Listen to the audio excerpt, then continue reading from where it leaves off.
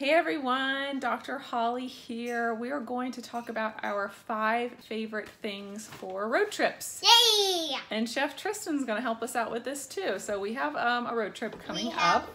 Like our first apple and peanut butter. So we're going to talk about the top 5 things that we pack when we're doing road trip snacks. Oh, there's Chef Noah peeking in. He's having some raisins right now. Okay, Chef Noah, watch out. So don't be afraid to do... Okay, don't be afraid to do like fresh fruit. So just cutting up an apple. We use our little apple slicer thing, I feel like every day in our house. But cutting up some apple or cutting up some celery and, you know, maybe doing like a little tiny Tupperware or like plasticware container of some peanut butter is a really great thing. So, but we're also here in the pantry and we're gonna show you some of our other like more dried fruits and stuff like that. So, like these. Yep, so we get these jumbo raisin medley from Trader Joe's. We also got some apricots from Trader Joe's. We also occasionally get them from Costco. Actually, these are rainbow. Yeah, thank you, Noah. So number 1 was like some sort of fresh fruits and vegetables in a dip. Number 2, dried fruit. So that's these here. All right, Chef, what's number 3? Number put these down 3 there. is some sort of like a crunchy chip. So these are plantain chips we get from Trader Joe's, some of our favorite. These are our root chips, so a different variety from different types of potatoes. So there's sweet potato, batata, parsnip, taro, lots of different root chips here.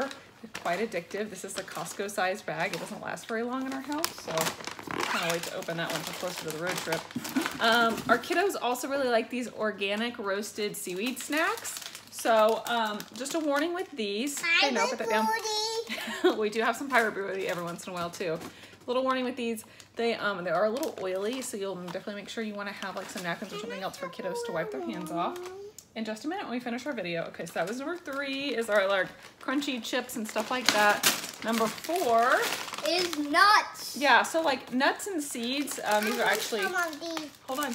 These are roasted chickpeas, and these are pumpkin seeds that are a little bit salted. We also have some almonds. Watch out. Just like some bulk almonds or walnuts or pecans, you know, definitely try it out with your kiddos as early as possible. Or these nuts. Those are just almonds that are all chopped up too. We get those, sometimes we put those in our oatmeal because they're a little bit easier.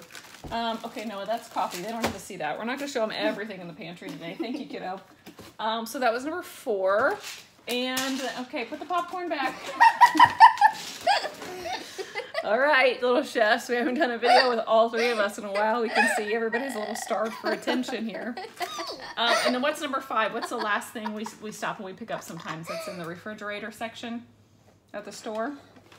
Little plates of like cheese and ham. Yeah, so sometimes like Aldi and Target, you know, any of your major grocery stores will have like these little tiny charcuterie board types of things. The kiddos really love those. So not quite Lunchables. Our kids have never had Lunchables before, but they'll have like different types of meats. It might even have like some nuts and some dried fruits in there and some cheese, just something to get a lot of different textures and a lot of different flavors. That's something that we get to kind of break up the road trip. So and more chips. Those are a different type of chips. These are chips we have like on taco night. So we just loaded up at Costco today, so that's why everything is full here, and definitely wanted to do the video and show you what a lot of different options are.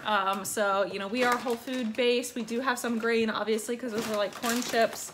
But we like to try, you know, different varieties of stuff. It's not all just like goldfish and like yogurt covered raisins and stuff like that, because that's not really healthy, right? Okay, say bye-bye, everybody. Bye-bye.